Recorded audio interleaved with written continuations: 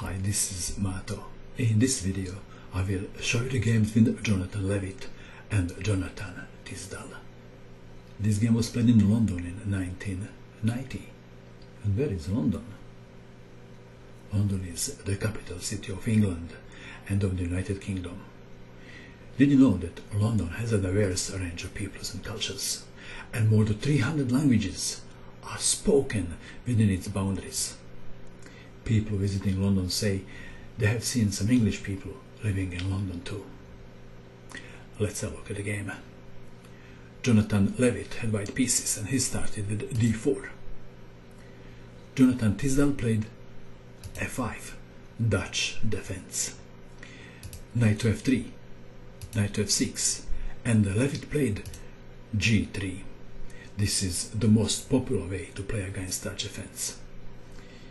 e6, bishop to g2, d5, Levitt castled kingside, bishop to d6, black is basically playing Stonewall Dutch, c4, c6, it is white to move, b3 is the most popular move in this position.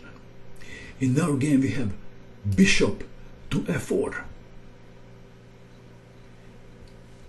bishop takes bishop, pawn takes bishop, black castle kingside, knight from b to d2, bishop to d7, queen to b3 attacking the pawn on b7, b5. Which way to take? Or what would you do? Levitt played c5, the best move. a5, knight to e5, bishop to e8, king to h1. What is the purpose of this move? What do you think? White is making the room for the rook on g1. Rook to a7, rook to g1, bishop to h5, bishop to f3, bishop takes bishop, knight from d takes bishop on f3, knight to e4, threatening knight takes pawn on f2, rook to g2. This is the move that white would play anyway. White wants to double the rooks on g file. Queen to c8. What is the purpose of this move? Black queen is protecting the pawn on c6. Idea is to play knight to d7, but first black wants to play rook to e7 and then knight to d7. Rook from a to g1, rook to e7, knight to g5, and black played knight to d7 as planned. We have reached the most interesting position of the game. It is white to move. What would you do? Please pause the video and try to find the best move for white. Ready? Did you pause? What did you find? Jonathan Levitt sacrificed the knight on h7. Would you play this too? King takes knight. Alternative move is knight takes on e5, then knight takes on f8, and after knight to g4, knight to g6, and black is still worse off. Or if you wish, white is better. So we have king takes knight on h7. White to move. How would you continue? Knight to g6, forking two rooks. Queen to d8. It is white to move.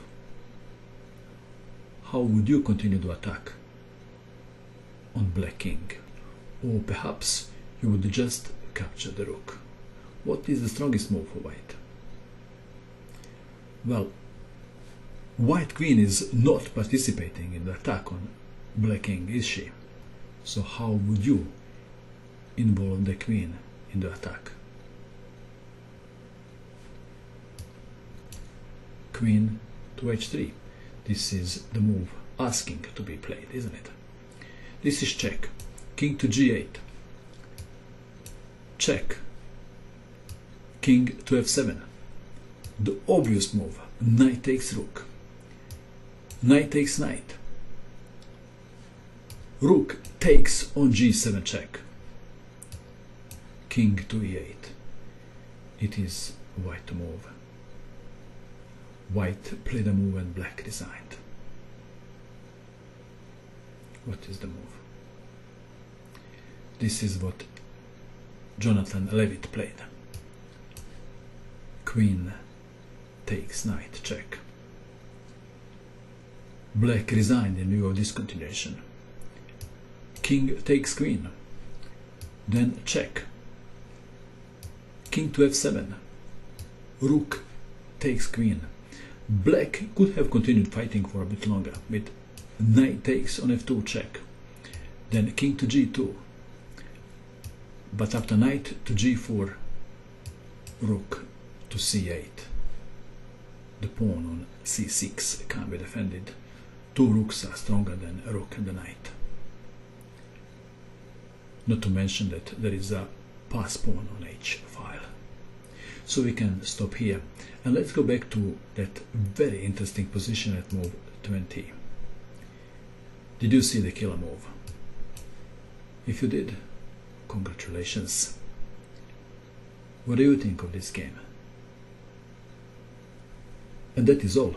I hope that you enjoyed watching this video. I wish you good luck with your king hunt, and bye for now.